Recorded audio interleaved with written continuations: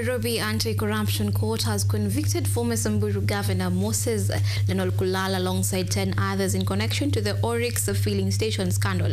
Lenolkulal, who is the proprietor of the station, was found guilty of conflict of interest and abuse of office for supplying petroleum products to the Samburu County government during his term. In a historic moment in Kenya's fight against corruption, Nairobi Anti-Corruption Court has found former Samburu Governor Moses Lenolkulal guilty of receiving 83 million shillings in corrupt payments for supplying petroleum products to the county government. The trial revealed that Lenolkulal used his position to benefit financially from his own company, Oryx Filling Station. I find that the prosecutor did not prove the element of improper use of office and the mens rea for the charge of abuse of office. Conflict of interest was committed with the full knowledge by the first accused person.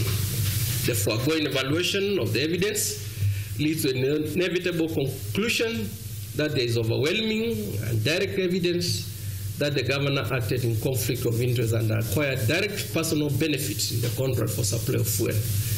Trial Magistrate Thomas Zioki, while delivering the verdict, noted that the evidence, which included over 200 payment vouchers and invoices, clearly demonstrated Lenolkulal's conflict of interest.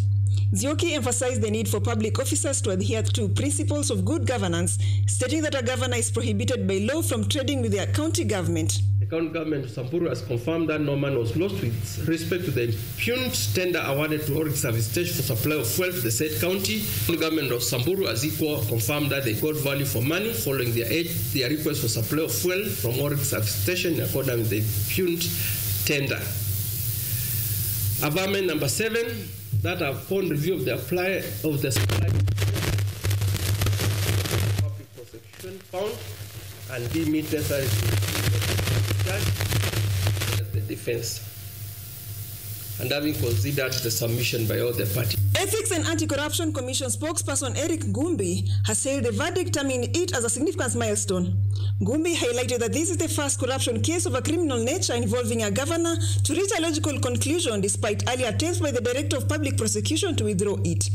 Gumbi also mentioned that the funds paid to Lenolkulal's company have been successfully recovered through a separate civil suit filed by the EACC. Facing this kind of cases involving conflict of interest, which cases are at various stages in the criminal justice system.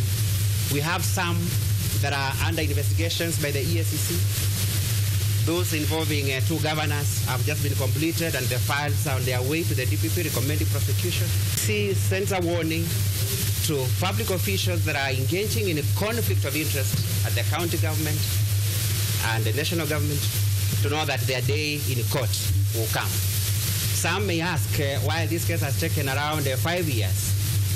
It is because of the institutional capacity that is available within the criminal justice sector. Following the verdict, the prosecution successfully argued for the cancellation of the convict's bond terms.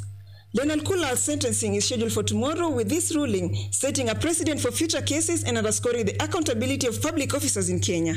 Brenda Nyongesa, KUTV.